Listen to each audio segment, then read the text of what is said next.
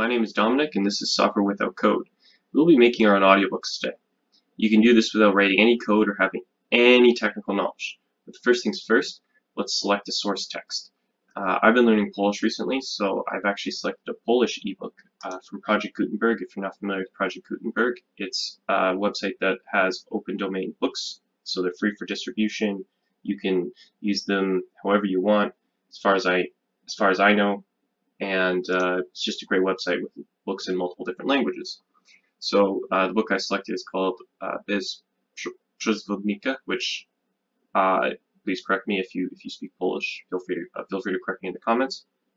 But I think it translates to something roughly like without guide.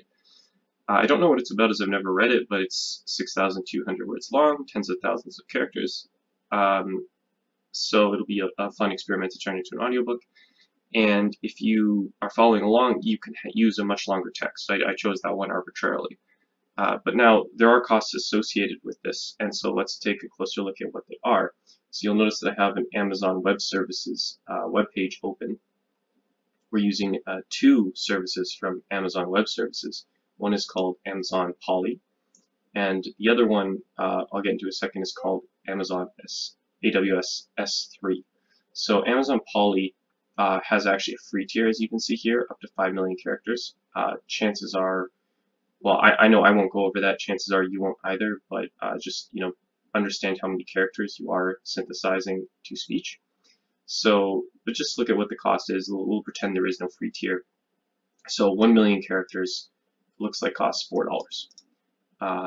That is very cheap because the book I have, I think it's 30 to 40,000 characters in that range.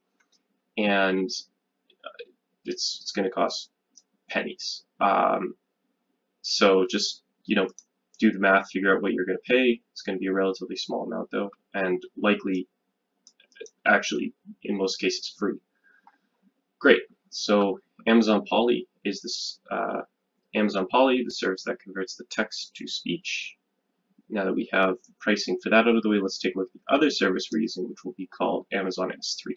Now, S3 is a storage service in Amazon, and the S3 part, if I remember correctly, stands for something like Simple Storage Service. I don't remember exactly.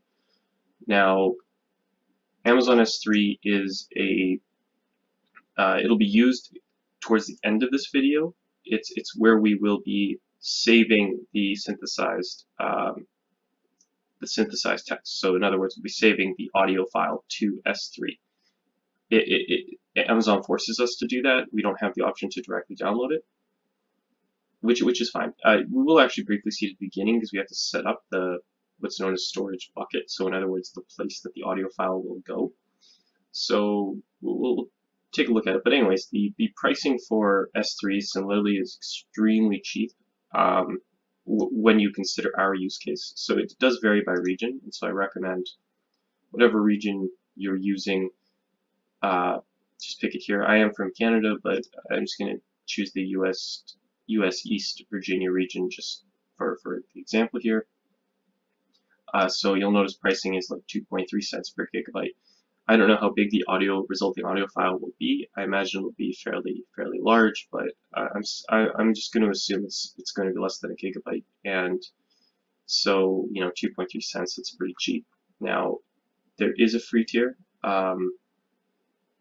Yeah, so there's a free tier also, which is 5 gigabytes of storage and 20,000 requests, 20,000 quote requests. These AWS free tiers, I'm not sure because they have two different types, but one is for newly registered accounts, and the other is just ongoing free tier. So I'm not a newly registered account. I likely won't take advantage of this, but for 2.3 cents, I don't really care. It's not a significant cost. Now this isn't the only way they bill for S3. This will be the main cost for this particular use case of synthesizing text to speech, because we're just storing it temporarily. We'll download it and then delete it.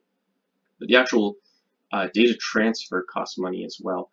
So now I went to the data transfer pricing section, and so of course data is free to go into S3. But when you download S3, the first gigabyte's free. The next 10 terabytes is 9 cents per gigabyte. So I expect this to cost nothing. But it's still worth noting that if you have a several gigabyte file, you will probably pay a few pennies just to download it. And we will be deleting the file from S3 after we're done. So note that this storage cost is a monthly cost, but if you follow this tutorial, you won't have to worry about that. Okay, so now that we've gotten past the pricing, we're going to go back to the main Amazon Web Services page. That's aws.amazon.com, and oops, I clicked the wrong thing. Let's sign into the console. So I'm going to skip ahead to where I'm signed in. Alright, welcome back. So we just signed into Amazon Web Services. If you are watching this video, there's a good chance you're making this your account for the first time. I'm not going to show the sign up process, but if anyone's struggling with it, leave a comment below and I'll make a video to help with that. So the first screen you are likely to see is this list of AWS services. There might be additional setup again when you're signing up an account. I don't recall, but again, leave a comment. I'll be happy to help. So if you don't see the screen, if you click this AWS symbol at the top left, it takes you to the home console. So now I know this looks incredibly confusing. I mean, look at all these services that Amazon offers. But again, I want to emphasize we're only using 2, and we can safely ignore every other service. Worth noting are 2 other things. The first is my name, Dominic. If you click on it, and yours will be your name, there's a billing dashboard, so you will be able to track your costs very easily with what you spent.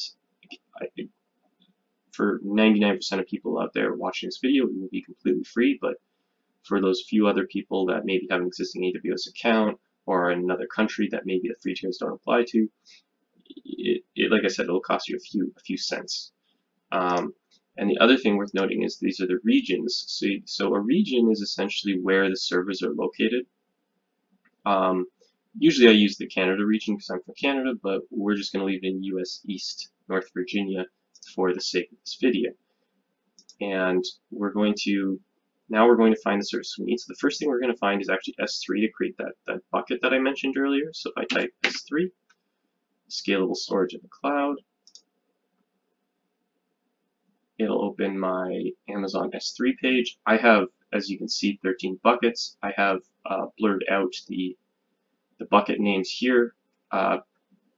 It's not a real issue. Some of my buckets are public, so I don't necessarily want those getting out, but also a good thing to know is that every bucket name is unique across the whole service. So in other words, if I have a bucket called My Awesome Bucket, no one else can have a bucket called My Awesome Bucket. So with that in mind, let's create a bucket, and we'll create one with we'll create our bucket name. We'll just call SWC Audiobooks. Boom. US East, North Virginia. We'll hit next.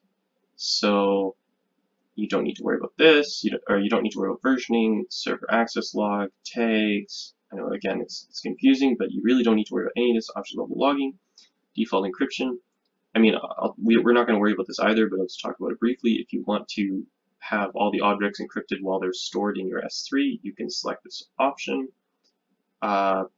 It's for what we're doing, using open domain audiobook, creating a audiobook from an open domain text. It really doesn't matter.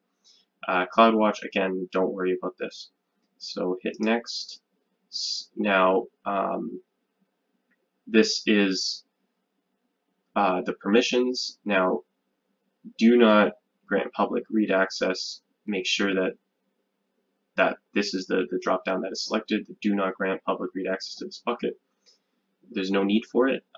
There are some uses for AWS that public read makes sense, but overall, if you're new to this, stay on the safe side. You don't need to worry about it. You'll make sure that now for your account, you'll see your user ID over this box, where this box is. You'll select read, write, and of course for the object permissions, read, write as well. Give yourself full permissions, hit next, and this will summarize everything that you did. Don't worry about it. Hit create bucket. Okay, perfect. We're done. So this is the bucket here. If I click on it, it's empty. You could upload stuff to it. I don't recommend that. It's not like Google Drive where you can just willy-nilly upload things, because you're paying every time you download something or for the amount of gigabytes you store. It could be a more cost-effective solution in the long run as opposed to Google Drive, but it depends on your use case and you'd have to do the math yourself. So now that we've configured our S3, let's go to services, and now we're going to go to Amazon Polly again. We're only using 2 services, so you can ignore the complex beast that is AWS. So let's go to Amazon Polly. And I think this is really cool. So you can actually test it out here, and this, as far as I can tell, this is completely free to do, or at least it would be included in the free tier. But you can hit listen to speech, and I'm going to do that right now. Hi, my name is Joanna. I will read any text you type here. Awesome. And now the other thing that's really cool is this SSML. So you might be wondering what SSML is. I recommend clicking on this question mark right next to it. It'll open a new tab. So SSML is a markup language that your speech synthesis markup language that allows you to kind of customize the output speech. So one interesting conversation I had with actually an Amazon author is I was talking about the service with him, and he said that he could never use a service like this because his he hires people to, when they create the audiobooks for him, to enunciate voices, put on accents, etc. And I totally understand. However, you can actually do a lot of that with this service, and if you're maybe a smaller time author, it might be worth looking at. Let me know in the comments below if you end up using this to synthesize your own ebooks, or if you're interested in doing so. I'm really curious to hear your opinion on it. So this is a complicated document, but I just want to show you for simplicity. The link that's more important by far is under topics here, and just to be clear, I just closed that tab, went back to the. If you click on this question mark link, it'll open this tab, and this SSML tag supported by Amazon Polly. That's what you really need to know. And so these are the tags. Now you can pause the video if you need to, use this as a reference, or just you can go to this link and have it open in a tab, whatever you need to do.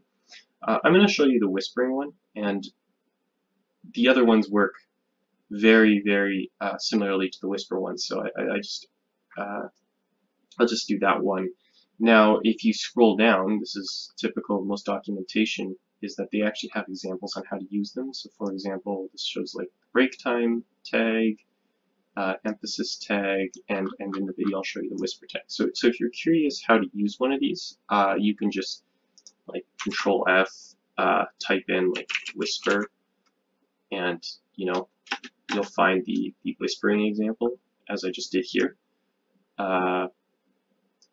Just keep that in mind. It might look intimidating, but I assure you, with the proper mindset, it's more convenient than confusing. So we're going to go back to Amazon Polly, and plain text is you just type text and hit listen to speech. You'll talk in normal voice, but we're in the SSML tag, or is the SSML tab, sorry. And we are going to do the whisper. So actually, I'm going to refer to the whispering example. So whispering. I'm going to copy this, go back to Amazon Polly, and this is exactly how I would do it myself. Is I would refer to the documentation, and for the most part, I think that's what most normal humans do. So don't worry about it. And again, no technical experience required. We're not writing any code. This is a markup language, which as you can see, it has a similar syntax where you have an opening tag and then a closing tag, and the difference is the closing tag has a little forward slash. So what I pasted in here was this Amazon effect tag, and the name is whispered, and then here's the closing tag. So now what I'm going to do is I'm going to add some text. So you can imagine you're reading a book, and in the book it's someone says something, and not me today, whispered Paul. So we're going to kind of mimic that effect. And I'm just going to copy this Kendra to where Joanna is, because we're going to use the Kendra voice just to show that you can change the voice. If you look, there are a ton of different voices here. This is US English. And now let's play this and see what it sounds like. Oh, yep. So I'm glad this happened, because chances are you'll run into the same problems. Okay, so I fixed the issue. I did it off camera to save time, and this is likely something you will run into as well if you're copy and pasting from documentation, because this is not obvious. But I actually had to replace these quotation marks, like backspace them, add new double quotation marks. I'm guessing that the quotation mark that is here, you can see, it's probably a different Unicode character, Unicode being the set of characters that you could type into your on your screen. And I suspect that Amazon made a mistake there in not enabling this to be easily copy pasted. So just be aware, if you copy and paste, you'll likely run into the same issue with these quotation marks. So now I'm going to play this for you, and yeah, let's enjoy.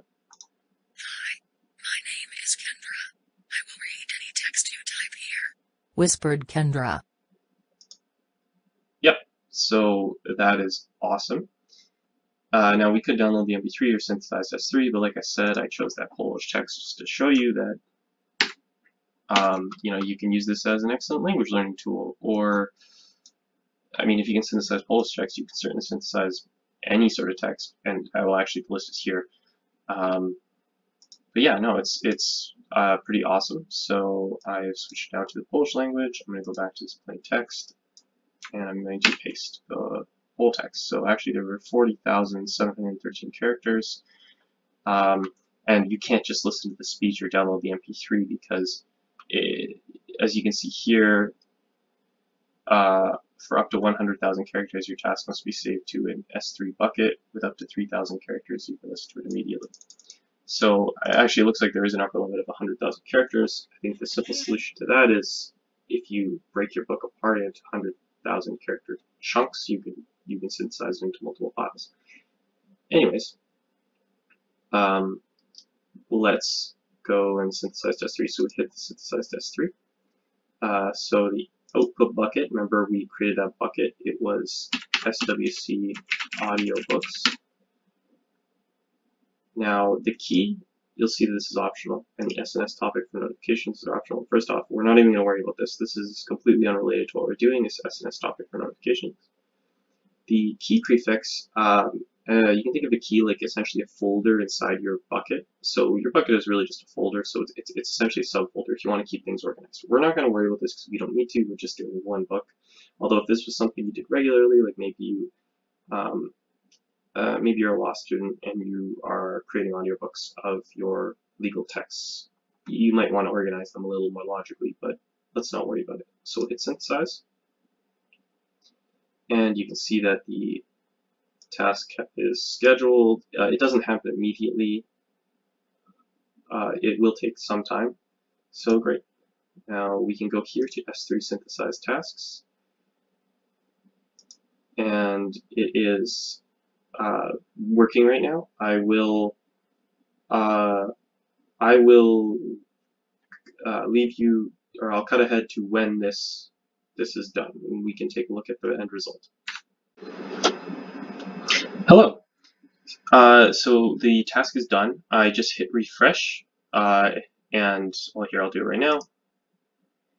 Anyways, I hit refresh and saw the status change from scheduled to completed. It took I actually walked away to get a glass of water, but it took less than a few minutes. It probably took, I'm guessing, less than a minute.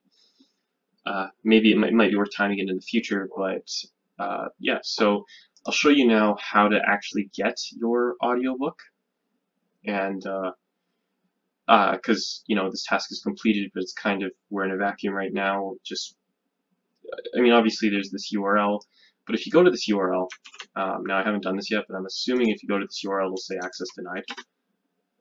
Yeah, so it says access denied, which is good because we didn't allow our bucket to be public. Remember when I suggested not to do that? So I'll show you how to access it from within Amazon Web Services. So the first thing is I hit Services, and this is going to be the same thing we did before. I'm just going to type S3, Scalable Storage in the Cloud, S3. I'm going to click on that. And then you see all my buckets, and right at the bottom, well, I mean, you won't see my buckets, but they're underneath that rectangle. And you see SWC audiobooks right at the bottom. Let's click on it. And boom, we have an MP3 file now. It's 17.4 megabytes, so that's interesting. I actually had no, I mean, I did a few test ones, of course. I just didn't know how long that would be. So let's download it.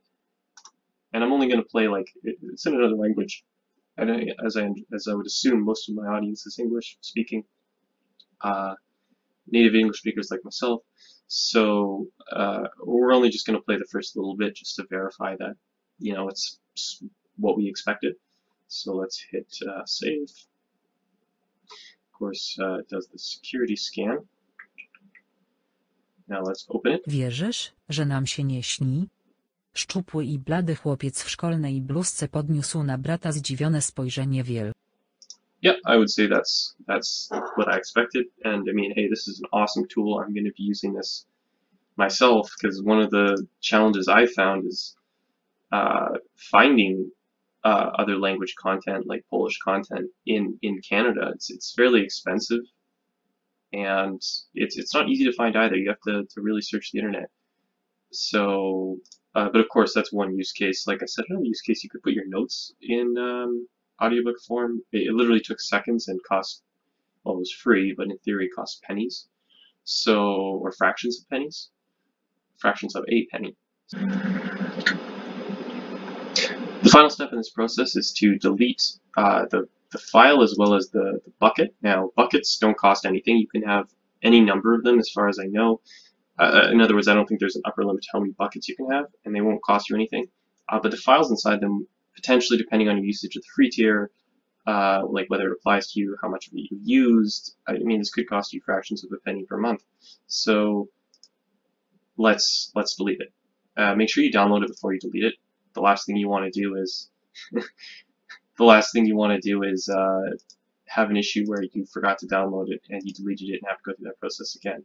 So just hit selected it. I hit actions, delete. Don't worry, we'll go through that process again in a second. Actually, we'll go through that right now. Let's say it's unchecked. I select the file. I hit actions.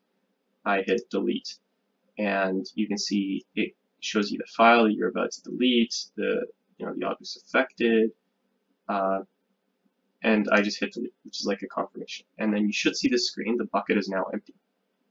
Great. So now we're done.